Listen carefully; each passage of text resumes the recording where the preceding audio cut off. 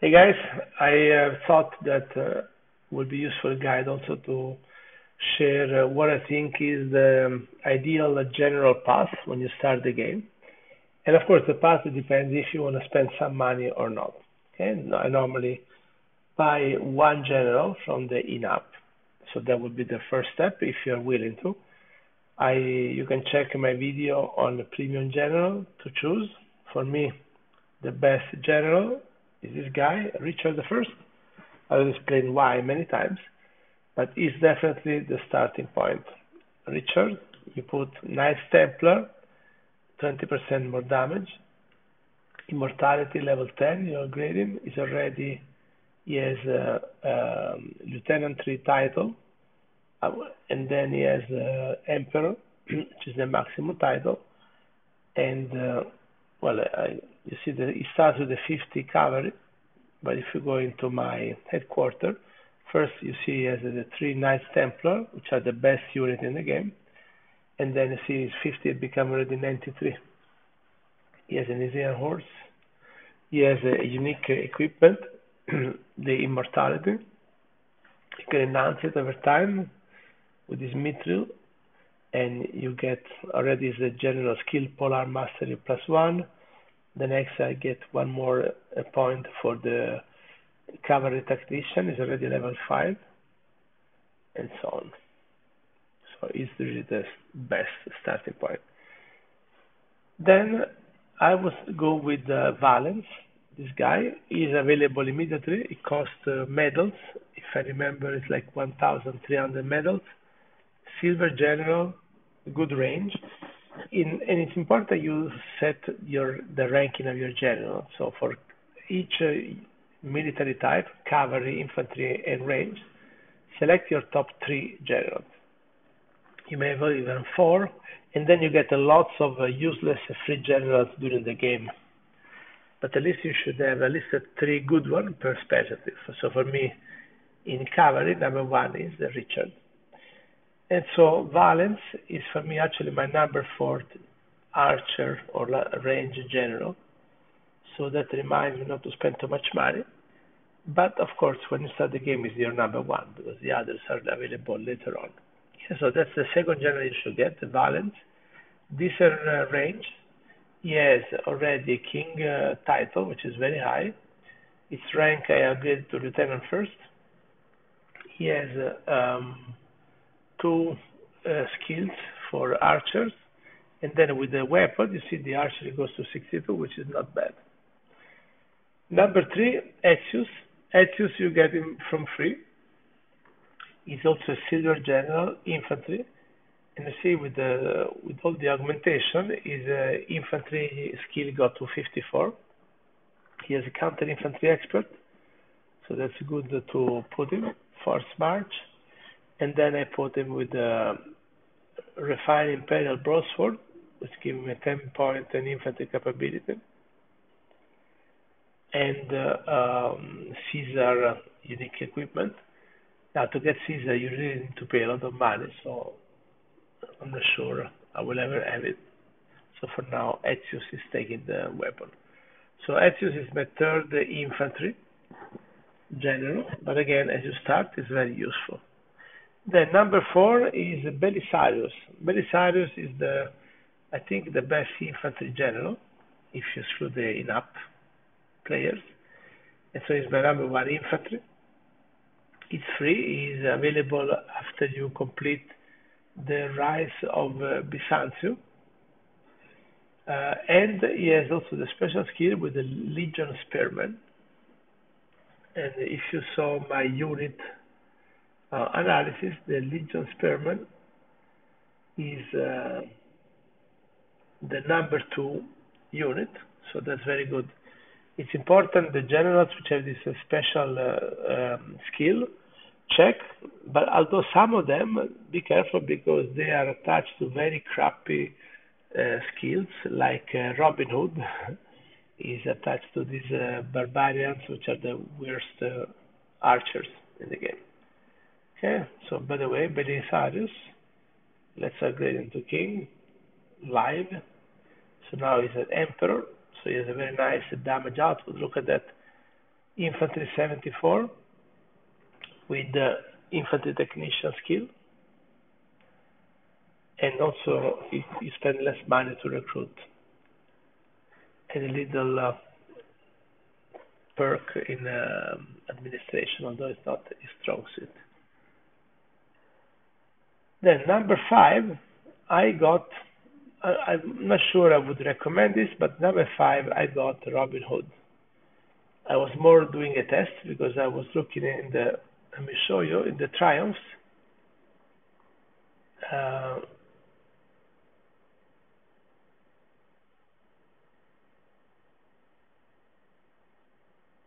There is this medal recharge.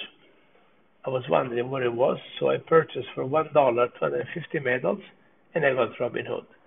So honestly, for 250 medals, even if you're paying for it, it may be worth, because it's a decent gold general.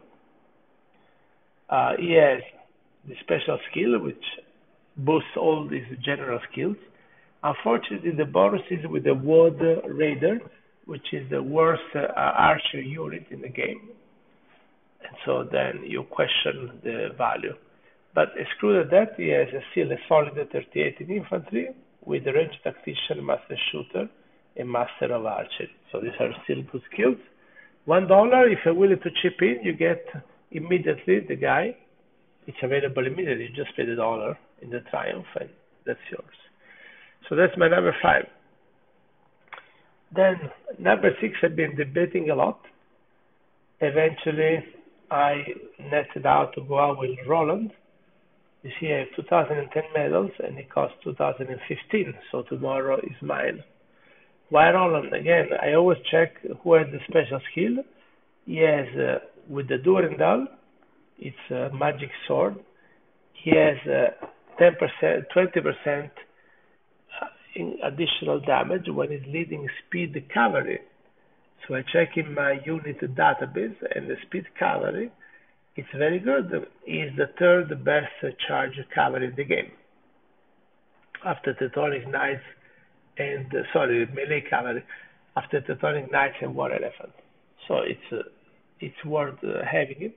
His cavalry score 33, but he has only brigade commander, so easy to upgrade, which means when you upgrade the rank, you can then get capability point and boost the cavalry score.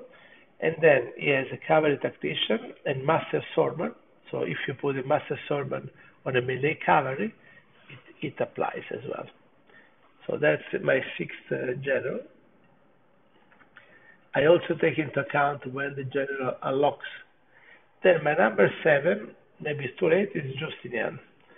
Justinian will also be my number 2, while Roland is my number 2 cavalry after Richard, and Robin Hood is my number 3 range. We see who are above. Justinian is my number 2 range, so he's better than Robin Hood because he has, first of all, a huge administration, 42 score with lobbyists and logistic. So when you play Conquest, these skills really can make a difference. And also great Siege Master and Range Tactician. These are good starter skills. But watch out the price. Insufficient medals is very expensive. Also, the other issue is that Justinian is maximized by the heavy armor assault cavalry, which is a very poor range unit. In my database, if you look at the video with the review, they are the 6th out of 8 units into the range cavalry. Very poor, with an attack of 71. So why would you do that? Said that, again, grade 39 with the range tactician and the siege master. So still a good general, and I rank it at number 2. I think slightly above Robin Hood. Then number 8 is a bit peculiar choice. I selected Narses. Narses would be my 3rd cavalry general after Roland. And the main reason I pick Narses is the bond. That's not James Bond, but the bond means that if you have both generals in this pair, depending on their rank, you get these benefits. So if you have a Justinian and Theodora, and assuming Justinian is a rear captain, you get every round 2 extra points in technology. If it's a Centurion 3, you get 6 iron every round. And if it's a general, you get a silver, 10 points of silver every round. In my case, I have Belisarius. If I get Narses, who is a decent cavalry, I'm going to get, with the general level, I'm going to get counter infantry plus 10, counter infantry, damage of counter infantry plus 10, and defense of counter infantry plus 10. All 3, if you have the general number 1. So that's the only couple I recommend, because the Theodora sucks, and I don't remember even when she unlocks. Arthur, you have to pay real money. The Viking, they're not very good generals. The Crescent Moon, you have to purchase Saladin. Wolf of the Steppe, these are a good triad. These are all 3 great generals, but they're available late in the game. So I would love to have them, and then range cavalry, though, is not my key unit. And then I have my key unit, which is Richard, so I may consider purchasing Philip and Frederick, just to get the triad, and to get these benefits, but Frederick is available later in the game, and they're expensive. And then you have the 3 Edward. That's really their name for range infantry. So, up to you. Depending on which is your core general, you may have, for example, Saladin. Then in that case, Zengi and Nureddin are also good generals. It may be worth. For me, as I said, my number 8 general is Narses. He still is a good cavalry. He only has 31, which is not huge. Then he has cavalry tactician, plus formation and force march.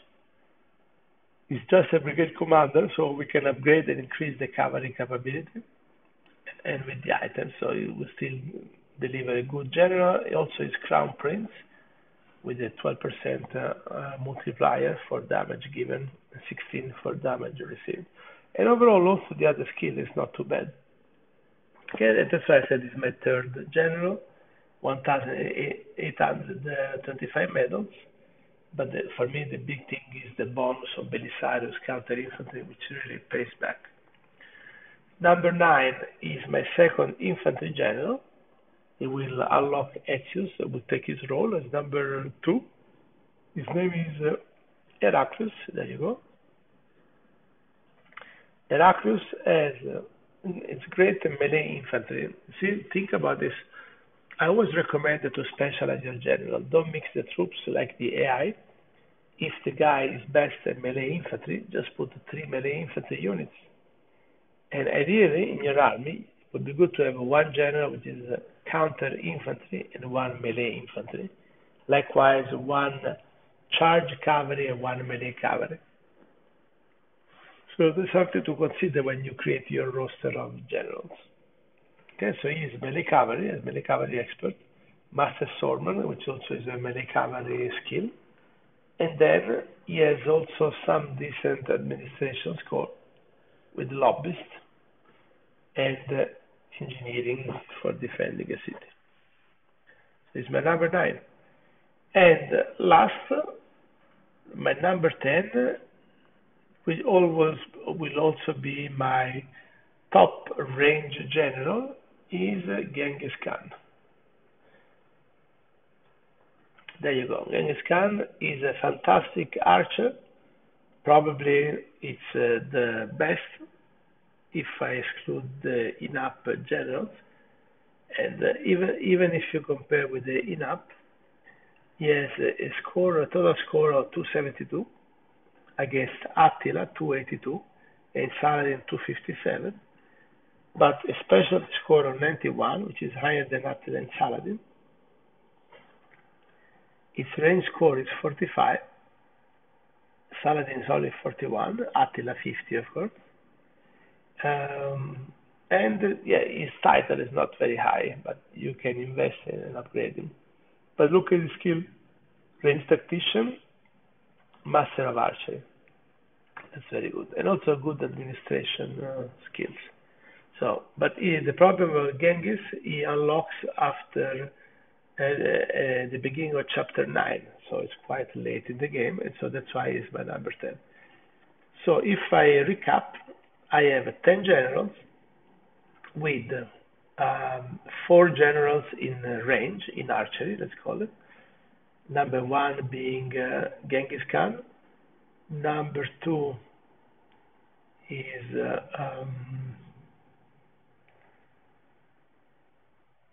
Justinian. Number 3, Robin Hood. Number 4, Valens. In infantry, my number 1 is Belisarius. Number 2 is Heraclius. Number 3, Ezio, who is free. And in cavalry, number 1, Richard. Number 2, Roland. Number 3, Narses. And then during the game, you unlock a lot of free generals. Most of them are worth crap. It's still worth to upgrade them to a certain level because as you upgrade generals, you accumulate points. And also will help you when you do the daily quest, because the daily quest with more general, you can do them faster. So that's it. I hope you like this video. If you did, please click like, and if you didn't subscribe to my channel, I encourage you to do so, because I upload a lot of videos every day. You get 3 European War 7 videos, plus still 1 video of War Conqueror 4. I almost finished the game with a frontier mode, and 1 video of Great Conqueror Rome. Take care.